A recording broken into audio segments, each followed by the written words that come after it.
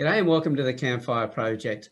Now, this video has been put together just so to give you some information so that you can get as much as possible out of the group.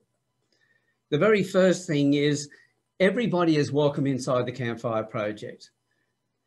I don't care about your gender, I don't care about your culture, I don't care about your religious background or anything else. The only requirement that you have to be in the Campfire project is to treat everybody else with respect. If you don't agree with something that somebody posts, the comments they make, ask them why. Don't challenge them on it. Ask them why they feel that way, because you never know what you will learn and what they may change their opinion. They may give you some more information. This is about discussions, respectful connections. So that's the first thing, is in the rules.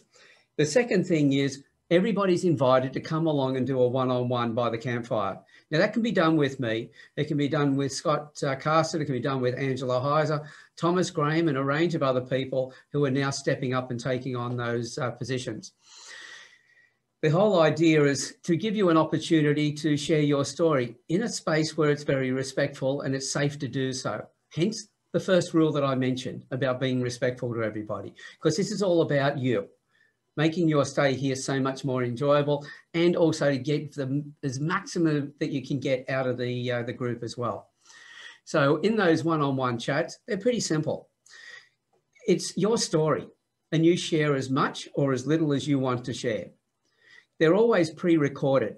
And so after having recorded it, if you decide you don't want it aired, we just hit the delete button, they're gone. And when you're ready, you can come back and do it again. You may have noticed that there'll be new posts going up every day where we're reposting past one-on-one. So you get an opportunity to see those as well. But in that one-on-one, as I said, it's a chance for you to share your story. Now, a lot of people have used that for some of their own personal therapy, but also they've connected with some great people in the group.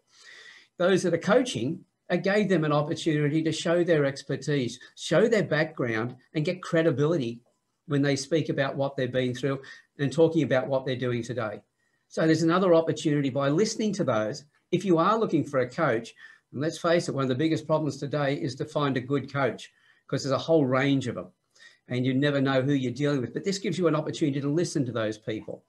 And so come in and listen to all the conversations. And if you are looking for a coach, well, you know who to get in touch with to discuss that with them.